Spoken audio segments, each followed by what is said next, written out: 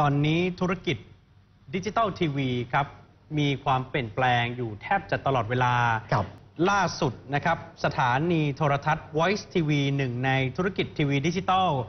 ก็ประกาศปรับกลยุทธ์การบริหารงานประกาศการปรับโครงสร้างองค์กรในปี 2559 นี้จะปรับลดพนักงานลงไป 57 คนทำให้ขนาดขององค์กรเหมาะสมในการทำงานณปัจจุบันที่การแข่งขันดุเดือดปรับโครงสร้างองค์กรครั้งนี้บริษัทก็คือ Voice TV ก็จ่ายเงินชดเชยให้กับพนักงานที่ถูกเลิกจ้างตามกฎหมายแรงงานแหละครับซึ่งการแถลงครั้งนี้ก็มีการเผยแพร่ข้อมูลของผู้บริหารในเว็บไซต์ของ Voice TV ด้วยย้อนกลับไปดู Voice TV เป็นทีวีที่เริ่มต้นมาจากทีวีทางอินเทอร์เน็ตเมื่อปี 2552 และขยับเป็นทีวีดาวเทียมภายใต้การบริหารงานของคุณพานทองแท้ชินวัตรลูกชายของอดีตนายกรัฐมนตรีคุณทักษิณชินวัตรครับ